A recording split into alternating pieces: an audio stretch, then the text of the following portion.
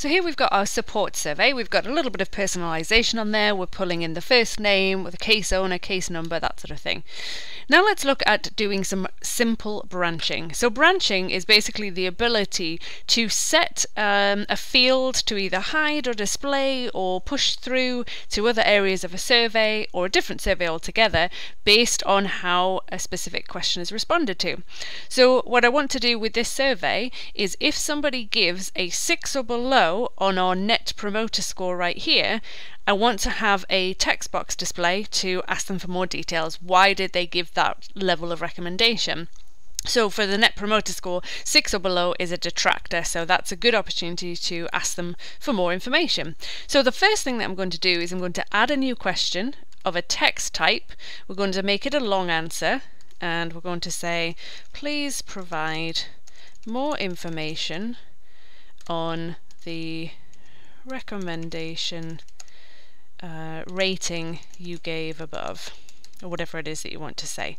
So we've got it as the long answer. We're also going to have this as required, because if somebody actually picks 6 or below, we want to force them to fill something out. Or you can have it not required if you wish, but the thing that I do need to do is I need to make this not visible. So by default on that survey or on that form, it's not going to show this question. Alright, so if we now go ahead and preview, we're just checking and we can see, right, we're only seeing those first 4 questions. That's great. So if I go back and from the top here on the ellipsis, the 3 dots, I'm going to select branching rules.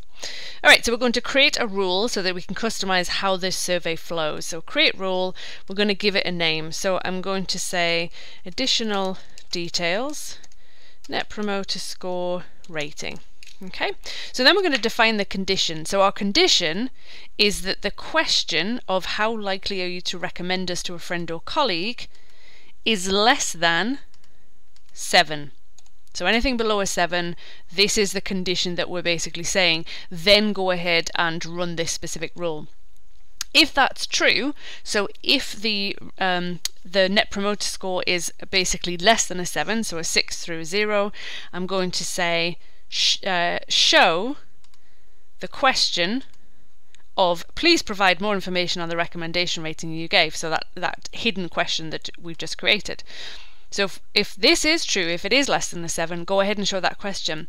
If false, so if it's a 7, 8, 9 or 10, go ahead and we'll just leave that as being hidden for that specific question. Okay, so pretty straightforward. Like I said, this is a fairly simple branching rule that we're creating. So I'm going to go ahead and save that. So we've got a question now. A good idea to give it a name, a rule name that makes sense rather than just rule 1, rule 2 and so on. So we've got a rule name that makes sense. So we can go ahead and see that. If I go ahead and preview again, we can still see that there's only 4 questions. If I give it a 7, that's great.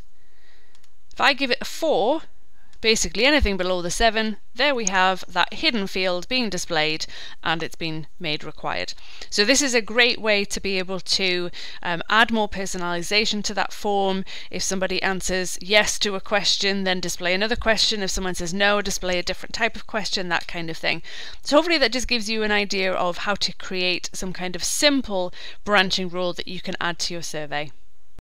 Hi, I'm Megan Walker. Thanks for watching. I hope you enjoyed the video and that you learned something from it. If you don't want to miss out on any other content, you can go ahead and click on my face below to subscribe. And if you want to watch the next video, you can do that by clicking over here and go ahead and get started. Thanks again.